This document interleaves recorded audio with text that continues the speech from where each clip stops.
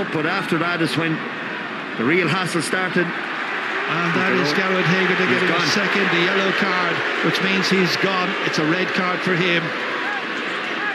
47 minutes into the game, Limerick are down to 14. He's remonstrating with one of the mentors there on the line, who he felt would have got him as he ran onto the crash barrier there. John Kiley's talking about as well. We'll get a better look at it maybe in a second. That's the moment Barry Nash. Initial incident. Here's the real incident here. Watch Hegarty in the bottom of his shot there as he comes in. Crashing into Conor Gleeson. And not for the first time in a championship match, Gearoid Hegarty has been sent off.